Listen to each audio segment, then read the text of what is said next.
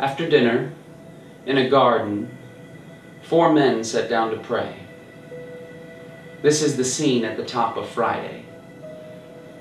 On Friday, one of them would betray him, though none of them felt able. But he'd made it clear the night before it was one of them at the table. 30 pieces of silver was enough to get it done, the price that was placed on the head of God's Son. On Friday, these images flash through his head. He knows the cup he's been given. Soon, he'll be dead. There's blood on his brow where there should be just sweat.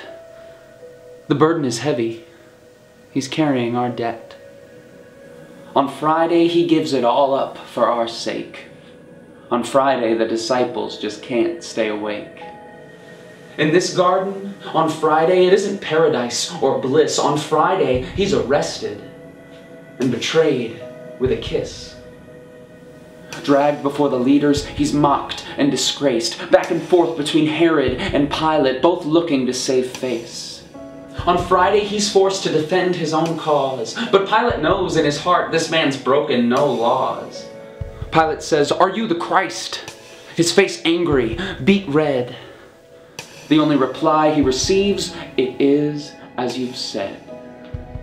But the Pharisees want evidence. If you are the Christ, then show him. On Friday, the rooster crows just as Peter says, "I do not know him." On Friday, he wears a crown made of thorns as the disciples run away and Mother Mary mourns. On Friday, he endures 40 lashes of the whip, but he knows that from his cup, this is just the first sip. With the crowd still unsatisfied and Pilate at a loss, on Friday they force him to carry his own cross.